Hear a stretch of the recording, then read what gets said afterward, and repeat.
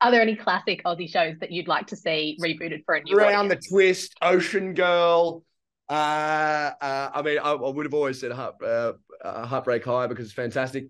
Um, I wouldn't mind a reboot of Blue Healers. I mean, I don't know about you, but I came home, every day, sat down with my family and friends and watched the latest. It was like our equivalent to Law and Order.